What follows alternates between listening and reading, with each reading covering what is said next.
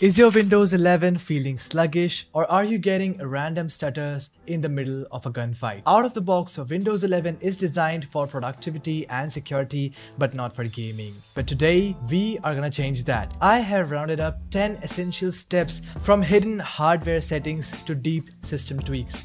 Let's turn your PC into a high-performance gaming machine. So with all that said, let's dive into the video. Alright, step number 1 is the essential Windows settings, and for that you have to head over to settings onto your PC, and over here head over to personalization. Then click on colors, and then you have to disable transparency effects.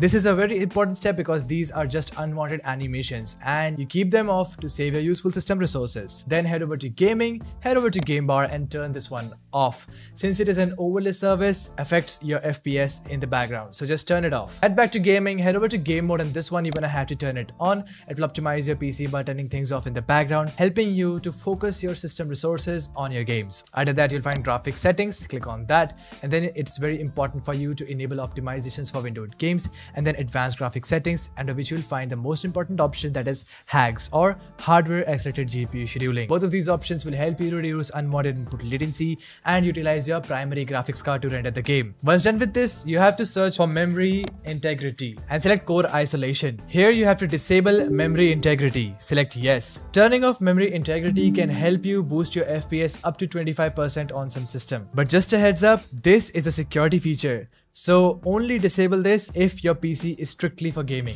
Next step is disabling unwanted startup applications. You want to keep your PC optimal by reducing the number of startup applications. Press Ctrl, Shift and Escape all together on your keyboard, and then you will be prompted to Task Manager. Here, go over to the 4th tab which says Startup Apps, and you'll find all of the applications installed on your PC. All you have to do is select the applications that you do not use. These applications could be Browser Assistant, Adobe Cloud, ChatGPT, Epic Games Launcher, anything that you do not use right after the boot of your PC. You're gonna have to right click on them and select disable as many applications as you can. For example, I use Steam to load up my wallpaper engine. I use Riot Client Service because it's important for Valorant. I use Rainmeter because it loads up the essential desktop widgets. Apart from that, I have kept everything over here to disable. This will not only help you to reduce the number of applications running in the background right after you boot your PC, but it will also help you to reduce the last BIOS time, which is essentially the time taken by your PC to boost up. Your UI will feel snappier and your PC will thank you for this. Before moving ahead, I want to introduce you guys to hone.gg,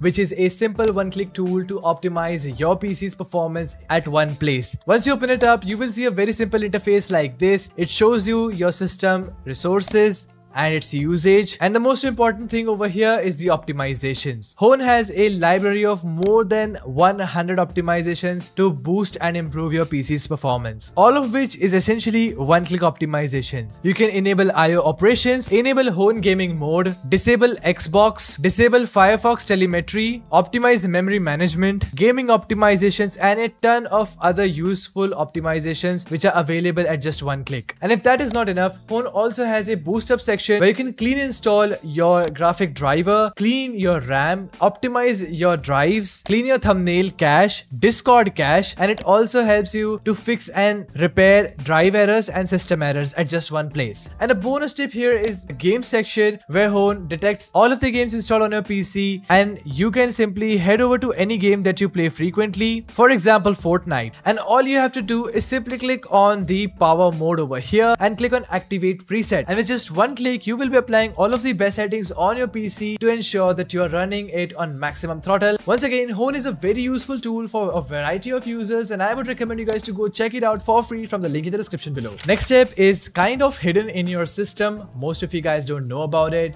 but it's actually in the settings. For that, head over to settings and then enable storage sense. It's very important, so simply search for storage sense over here and click on turn on storage sense. It will take you to this page where you have to enable it. Then head over to its settings and enable the first option, which is keep Windows running smoothly by automatically cleaning up temporary system files and app files. Make sure that you run it every day and delete your files in the recycle bin to never, and my download folders to never over here as well. Select run storage sense now and it will clean up your temporary files every now and then. A full drive is a slow drive, and storage sense automatically deletes temporary junk files that clogs up your SSD. Next step is disabling background applications, which is very useful. For that, simply search for edit group policy on your PC and open it up. This step will only be available for Windows Pro users. Here you have to select computer configuration, then administrator templates, then Windows components, and then app privacy. Here you'll find let Windows apps run in the background. Double click to open it up and make sure that this policy is turned on. But under the options, you'll find default for all apps. Select force deny and click on the apply button. This will deny all of the applications to run in the background, helping you to save your useful system resources for gaming. Once that is done, simply close it and close local group policy editor. Next step is de-animating your windows, and for that simply search for adjust the appearance and performance of Windows. You can simply search for it,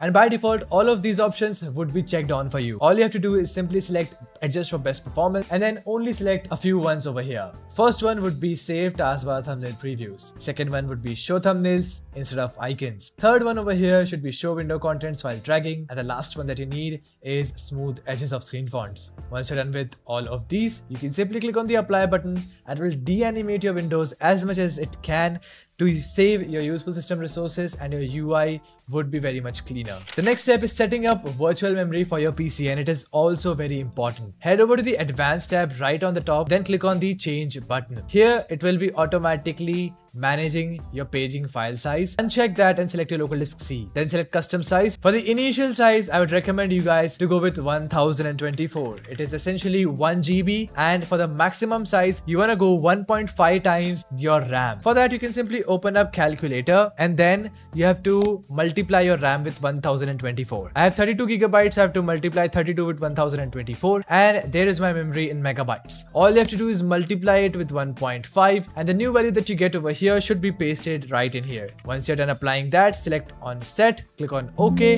and then click on OK over here. This will help you to set up the correct virtual memory for your PC. Next step is optimizing your display for gaming, and for that you can simply search for display settings and head over to it. Then once you're over here, you have to scroll a bit down until you find your advanced display settings. Select on that, and then you will find choose a refresh rate. Most of you guys might not be aware of it, but your monitor might be supporting higher refresh rates, which is essentially smoother gaming experience. By default, it would be set to 60 or 30. So what you have to do is select the highest possible value that is given over here. For me, it is 239.96. Once you're done applying these settings, you will be seeing massive improvements on your screen. Next step is defragging and optimizing your disk drives. This includes defragging your hard disk drives and trimming your SSD, which is essentially beneficial for both of your drives. Simply search for defrag and optimize drives over here, and then you'll find your local disk C. If it is a solid state drive, all you have to do is simply click on the optimize button and it will start trimming your SSD. It is essentially helpful to optimize the performance of your SSD. And if it is a hard disk drive, all you have to do is select it and click on analyze, let it run, and then click on optimize, and it will help you to optimize your hard disk drive. Both of them are absolutely safe, and you guys can also click on change settings and run it on a schedule for daily. Also select increase task priority if 3 consecutive schedule runs are missed. Once that is done, you can simply close it and close this option over here as well. Now, if all of that didn't help you to optimize your PC, or if your PC is super low end, I have one more step up my sleeve, which is actually bonus for all of you guys. That is the Windows optimization pack. I will be leaving a link to this down in the description below. It is essentially designed to optimize the performance of your PC from the core. Here I have left 6 folders, starting with the folder number 0, which is restore point. Double click to open it up and you'll find create a restore point over here. Double click to open it up once again, and once you're over here, select your local disk C, click on the create button and name it Windows Restore, just so you can remember it. I would highly recommend you guys not to skip this step because it is really essential for the upcoming steps. Once that is done, close it. Now the first folder here is CPU priority, in which I have left AMD as well as Intel CPU priority. Both of these priorities are designed to optimize your D word value for your processor to improve its performance. Once again, you can double click and apply it according to your system processor. Second one is RAM optimization, in which I have left 8 ton of registries over here.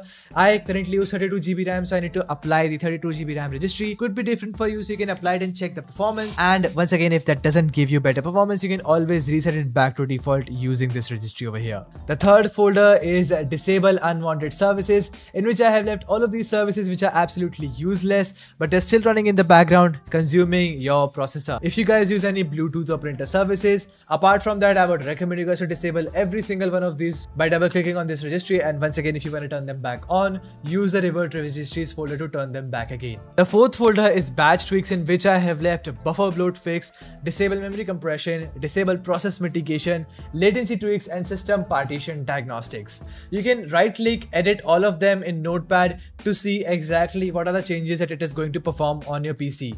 I would highly recommend you guys to right click and run all of them as administrator. This will help you to free up your network buffer. This one will help you to free up your RAM.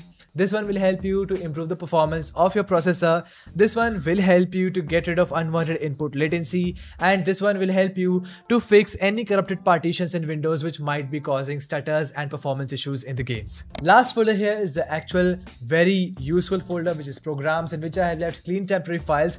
You're gonna have to right click and then run it as administrator. Once you're over here, you have to essentially press enter, and this will delete all temporary files on your PC. If you do not have storage sense enabled, you can simply run this one, and I would recommend you guys to run it every now and then. Press enter to close it. Next is MSI mode utility 3.0. We use it to optimize the performance of our GPU. Right click on that and run it as administrator. Now once it opens up, all you have to do is find your graphics card in this list, click on the MSI button next to it, and for the interrupt priority select high. This will help you to handle your interrupts on your GPU on a higher priority, improving its performance. The last one is Pro PC Optimizer V1.2. You wanna have to right click and then run it as administrator. Now if your antivirus flags it as a threat, you have to simply click on open quarantine, and here you have to select it and then select restore. Then click on exclude this from future detections and select restore. This is nothing but a false positive, and I will show you guys up ahead. Simply right click on that and run it as administrator. Once it opens up, it will show you that it is a one-click optimizer designed